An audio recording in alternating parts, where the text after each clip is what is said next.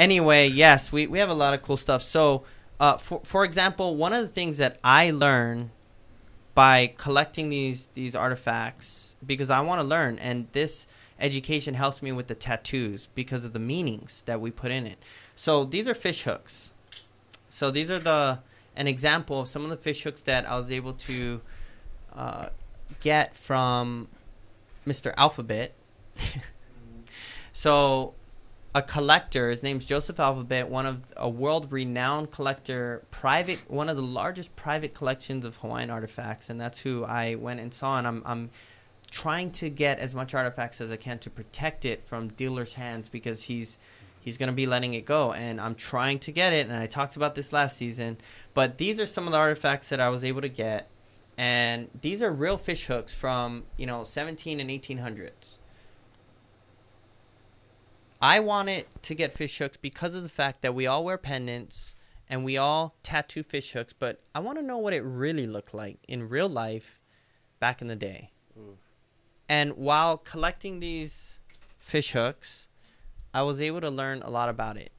Now, these fish hooks were prized possessions, not only because almost every male fished for his own family back in the day in Hawaii, but I learned that majority of the old Hawaiian fish hooks were carved out of human bone.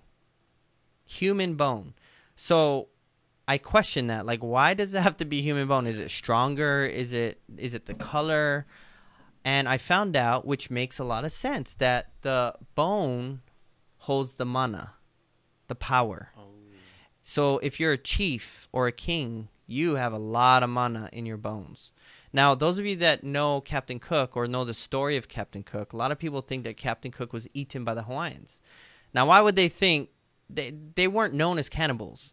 New Zealand, were known as cannibals. Fiji, Papua New Guinea, there's stories, they were cannibals, and it's not because they were hungry. There's like rituals and stuff on that. But Hawaiians weren't cannibals. They weren't known to be maybe here and there, but they weren't known to be cannibals. So the reason why the story came out that they were cannibals is because when Captain Cook died, the Hawaiians gave them back like a hand and a foot. It was just like chopped up. It was just a hand and a foot. And obviously you're going to go, whoa, they ate him. Like, why? I mean, they just stabbed him. They didn't like chop him up. So the whole battle that happened between Captain Cook and everyone, it was a lot of hustle and bustle and craziness. And basically Captain Cook tried to kidnap one of the chiefs because it's a long story. It's a long story. I'm all like, what? But they attacked him. Don't do that. I mean, and they could have attacked Captain Cook and took over the whole ship, but they thought he was a god because there was a prophecy that a god was coming. And during that time, all of a sudden, Captain Cook rolls in with this, this huge boat. It's like a god, right? So they automatically were giving him gifts and just were like treating him like a god. Well, when he went for the second time and he came back to repair his ship. He got caught in a storm.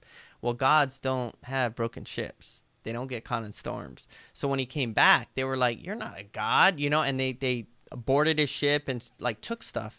When they took something, I think one of the sailors like killed one of the warriors that took it, and then there was this battle. So they took some of their sailors, took them back to shore. So Captain Cook went on shore to go get those guys back, but he's up against all these warriors. He's got to take one of the chiefs. He knew that if you take a chief, then you have power, and then he'll take a chief and say, "Give me back my guys. We'll give you back the So I forgot the chief's name.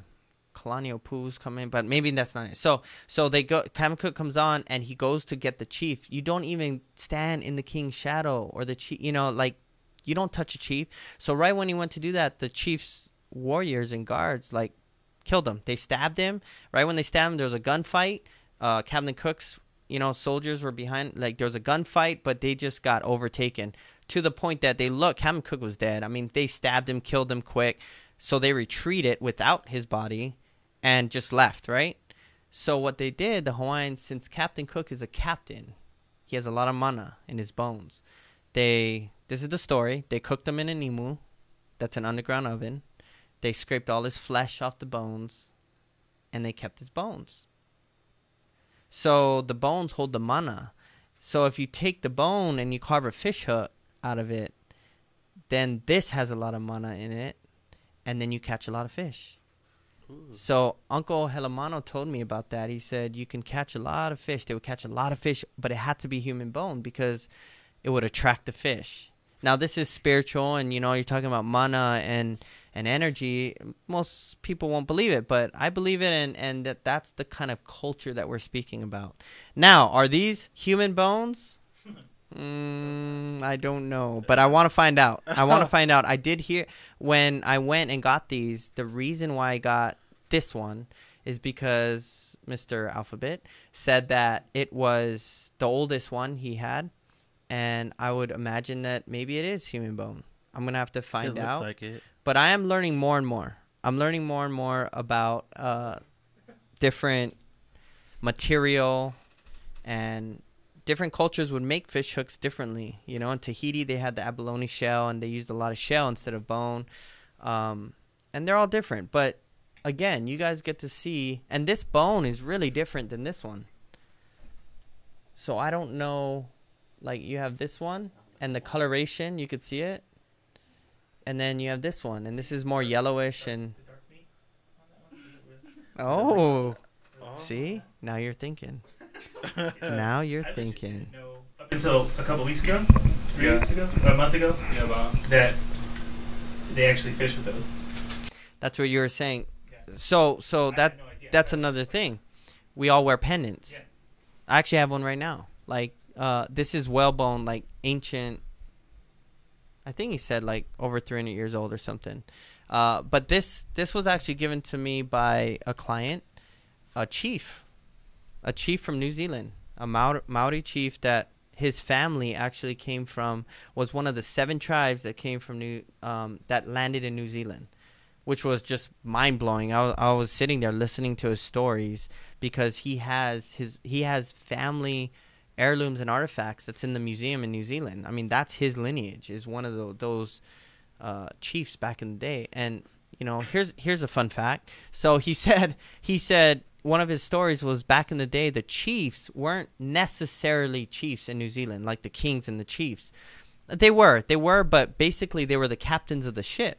So when a captain came with, 200 on a canoe or something, he's the captain of the ship. He became the chief that settled on New Zealand. So that's an idea. So that's why there's a lot of fighting, because if you have 7 tribes and there's one king of New Zealand, who? Yeah. Like, it goes way back. Anyways, what I learned is these pendants shouldn't be ever bought. Or they could be bought, but you should always be given as a gift. It should be given, and it should be very meaningful. It has more mana that way, and it's passed down. So what they would do, the fishermen would do back in the day in Hawaii, was the fishermen would carve their own fish hooks. So it was very delicate. It's very hard to carve something like this, right, out of bone. Yeah, it's you have to have a lot of skill.